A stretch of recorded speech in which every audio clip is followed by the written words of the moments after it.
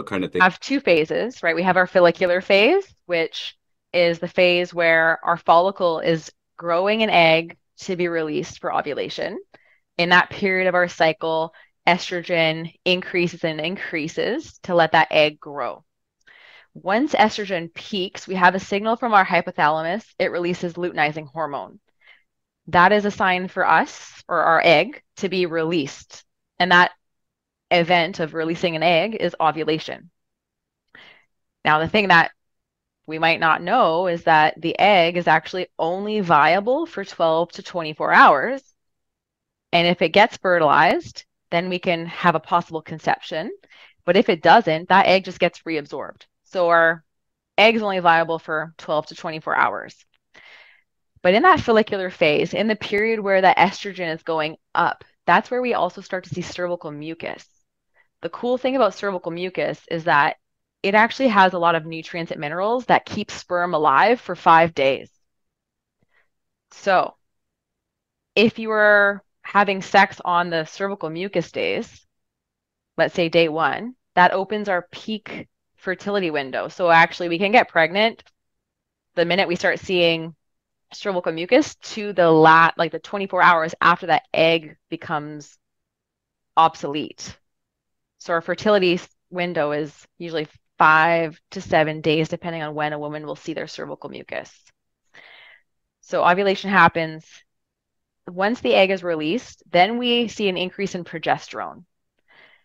What lets us know we've ovulated is when we can see an increase in that basal body temperature. Progesterone increases our metabolism, and that increase in metabolism, seen through that sustained basal body temperature, lasts until we have another period or lasts until a baby's born if we've conceived a baby. So why that's important between men and women is because let's say I'm just going to use my example. My husband and I, we lift weights.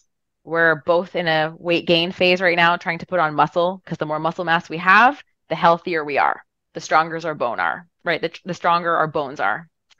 So when he's gaining weight, his calories, maintenance calories don't change. When I'm trying to gain weight, my maintenance calories change after I ovulate because my metabolic rate has gone higher. So the minimum amount of calories I need to sustain my weight gets higher. And if I'm trying to eat at a certain calorie range, I actually need to go above that to gain weight that week. Does that make sense? That's interesting. I've never heard that before. Yeah. And so where we get into problems with that, especially stress problems with women, is when women are trying to lose weight and their calories are low, and we see that bump in metabolism and our calories are still down here, there is this big lack of food and an increase in cortisol because our body's stressed because it's not getting the nutrients it needs. So that increase in cortisol is also going to increase insulin, You got it. which is inflammatory. Yeah. And And then women might start seeing that they're not losing weight because their cortisol is so high because they're not meeting their basic metabolic needs. got it. Okay. Yeah, And yeah. this is part of the same metabolic syndrome too, right? They call it hyperinsulinemia. Lots of Yeah, insulin. high blood sugar. Yeah. Yeah, high blood sugar or being resistant to insulin, same thing, right? When the body does not reabsorb the glucose because our cells stop responding to insulin.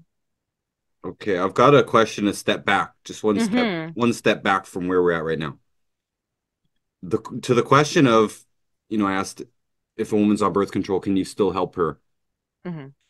I guess my new question is, do you need to cycle correctly in order to reverse this metabolic syndrome? Can they, like, say this woman, she doesn't want to get pregnant and she just wants to get rid of the acne Hmm. and maybe the mustache and maybe period pains or whatever.